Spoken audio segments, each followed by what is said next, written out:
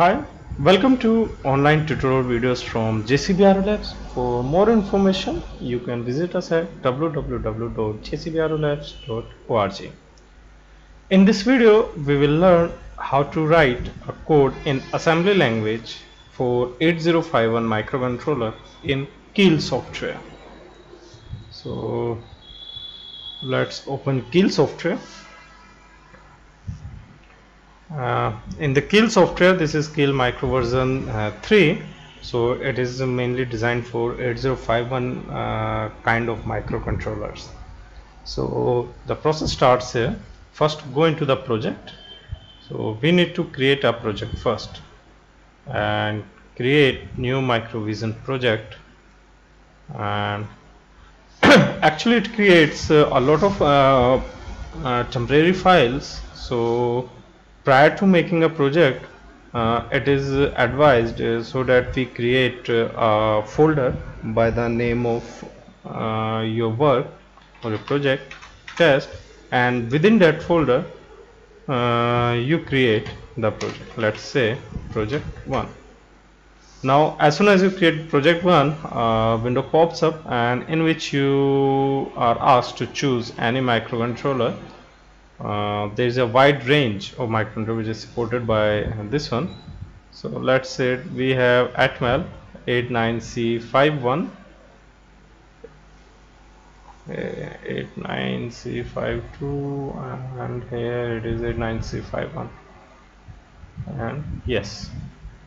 So after that you need to create a new file. So create a new file from this menu, and prior to writing a code, just first save this particular file, because we want to write the code in assembly language. So it is mandatory to save the file by the name .asm. Otherwise, by default, it will save the file in C source directory. So you can write it in ASM and then save it. Once it is saved, now you can start writing your code. But prior to running the code, there are several procedures as well. We need to add this particular file, assembly source file, into our project library. Prior to only after that we will be able to compile it. So go to the manage, and in component, environment and boxes, go to add files.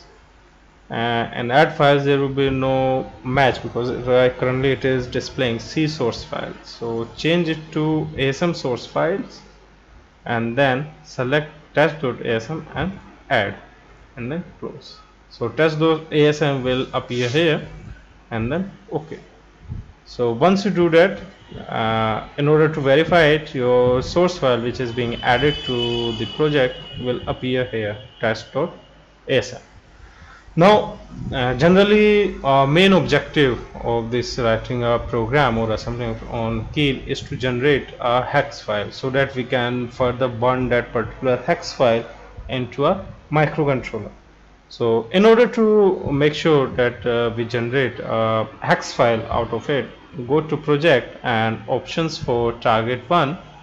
So in target 1, these are for the simulation purpose, like we can define the megahertz clock frequency and all. Go to output tab, and in output tab tick this create hex file, and then OK. Now all the parts are done. Now you are ready to write your first assembly code in KEIL. So let's write.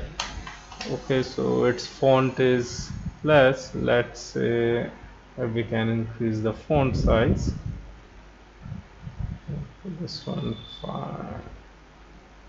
configuration, editor, colors and font. So, okay, size, it seems like it is fixed. Okay, for ASM source file, font is this one. Okay, so let's select 18. Okay, okay. Now it will be more visible.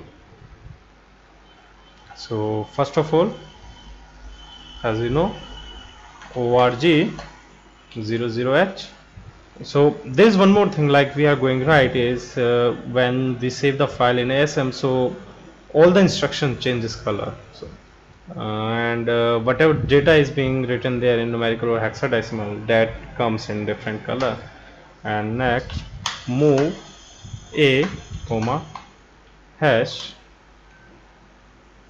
AAH. So this instruction will move AA into assembler, and then let's write another instruction R0 into hash. Okay, let's have a little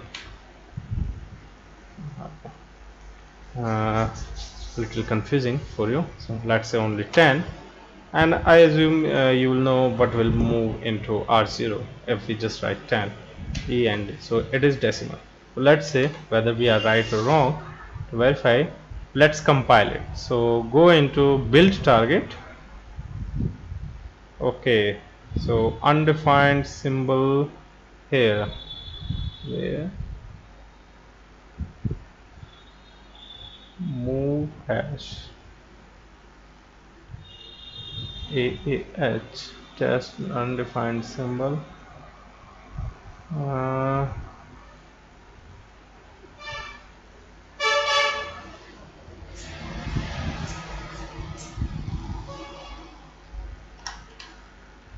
This is R0. Okay, let's make it 20H. Okay, here it was mandatory if it should start with 0. If all the characters are there, then the command should be start with 0. Let's try it again. Okay, so our file is being compiled and we have transferred the 20 in decimal to R0, and now we will see what actually going into R0. So once this is done, now we can check into a code where we have created the project and hex file. So hex file is being generated, that means our code is done. So prior to programming or burning that hex file into the microcontroller, we can check whether it is working fine or not, or whether it is working as intended or not.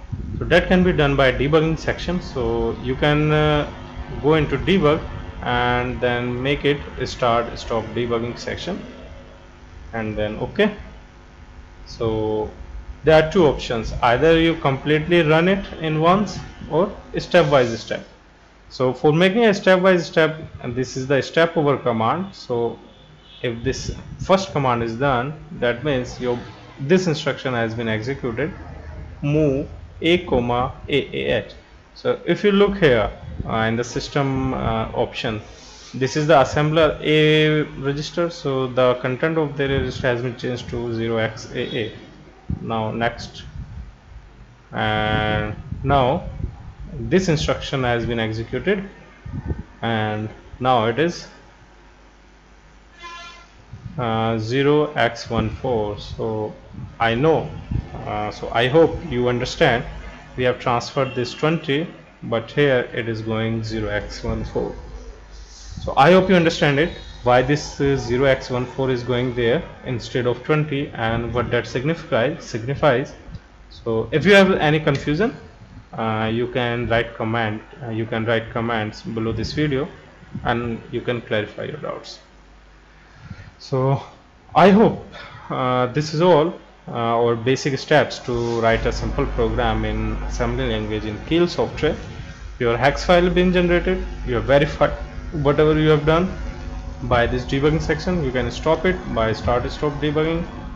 So everything as far as simulation is concerned is over. Now the next step comes to transfer that generated hex file into the microcontroller, and that can be done with the help of a good programmer. And so I hope you learned how to write assembly language program in KEIL software 48051 microcontroller. So that's it for this video. Thank you.